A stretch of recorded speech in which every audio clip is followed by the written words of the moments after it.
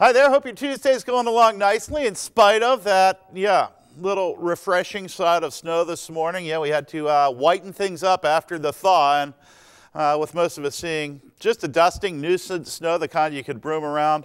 Well, it started out Tuesday on, a fresh note, didn't it? And we've got more of the same headed our way the next few days. We've got an Arctic air mass that's going to move in, and as it does, we're going to see repeated bouts of some very light snows.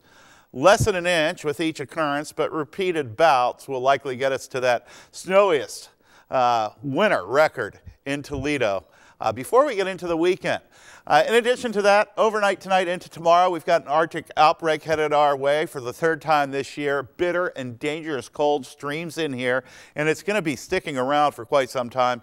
In addition to that, stay tuned on this. The models are split, but the one that's been right on all winter is hinting at the chance for significant snowfall and a wintry mix headed our way the end of the weekend into early next week with cold air behind that.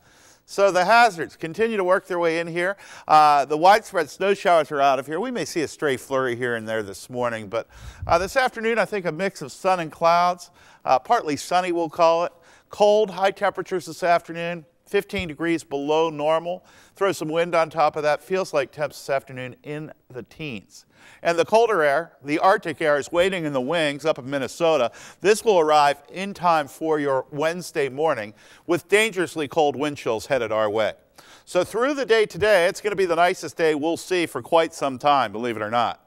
Stray flurry here and there, a mix of sun and clouds, high temps mid-20s this afternoon with winds out of the west, 10 to 20. Feels like temps will be in the teens. The Arctic air arrives overnight. Tomorrow morning, we'll start out in the low single digits, close to zero. The winds are going to be howling out of the northwest. We'll see feels like temperatures. I'll show you those in a minute, but we're talking double digits below zero, frostbite territory, and it's going to stick with us throughout the day. Highs on Wednesday afternoon will not even get to the teens. And the wind on top of that will make it dangerous to be outside for prolonged periods of time. You're going to need to cover up. Look out for frostbite. Here comes another surge of Arctic air in here overnight Wednesday into Thursday. Another smattering of snow and another one headed our way on Saturday. But Thursday, bitterly cold, windy, and by Friday morning, we'll see actual temperatures 5 to 10 below zero. So today, single-digit wind chills throughout the day. Not getting a whole lot better. But overnight, that bitter cold works its way in here. 15 to 25 below zero will be the apparent temperature to the ungloved hand out there. And they're going to remain dangerously cold throughout the day on Wednesday. We're not done there. More of the same on Thursday. And believe it or not, right into the day on Friday. For the third time this year, we'll see feels like temperatures, wind chills getting to 20, 25 below zero. Hang in there. It's got to end eventually. I just don't know when. 24 the high this afternoon. The widespread snowfall is over after that dusting. But we could see a flurry later on today. A mix of sun and clouds, high of 24 with the winds. Feels like temps in the teens.